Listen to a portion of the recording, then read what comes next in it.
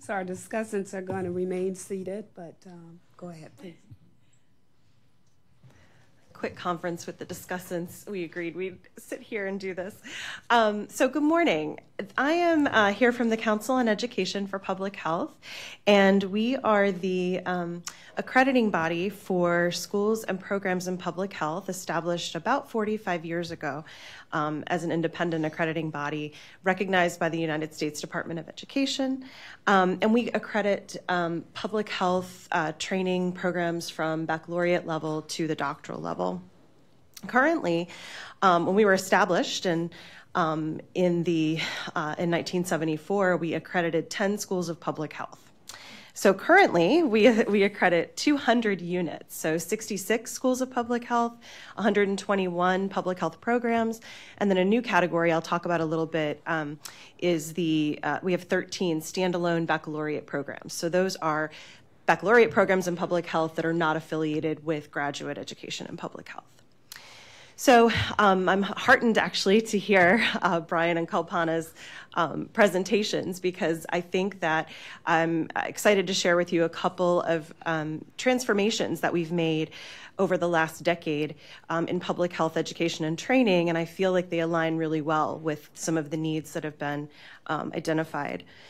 So the first one that I want to share with you is undergraduate accreditation in public health. So we were hearing over and over that not all places can, for various reasons, and particularly local health departments in more underserved areas, can hire master's trained individuals in public health. And so we worked hard for a number of years to really identify what a bachelor's degree in public health looked like. And of course, at the same time, those program offerings were just spiking all across the United States. Students were flocking to them. They were very interested in undergraduate training in public health.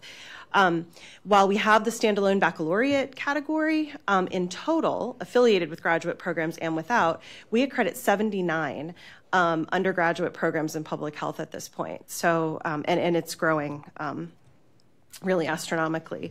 Their curriculum, absolutely, the required curriculum incorporates concepts of population health, and in fact, we call it out specifically.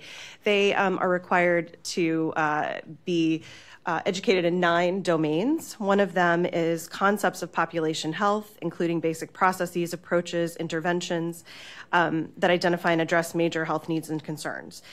Data collection and analysis, planning and assessment and evaluation.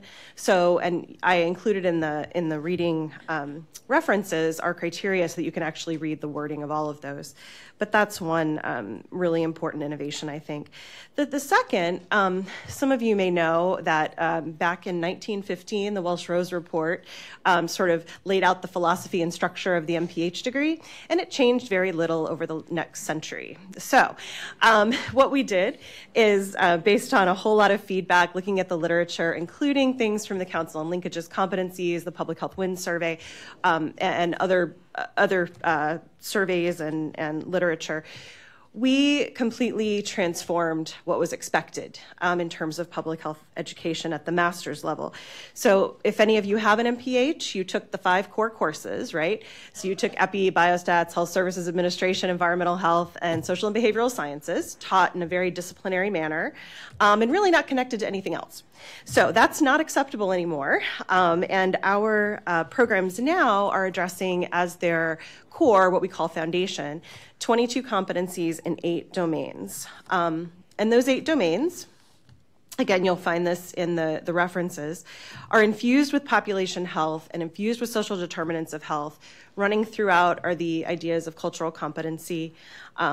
But the domains, not the competencies, are evidence-based approaches. That includes data collection, analysis, interpretation, public health and healthcare systems, planning and management, including budgeting and finance, policy, leadership, including visioning, strategic planning, negotiation, and mediation, communication, both oral and written, interprofessional practice, and systems thinking.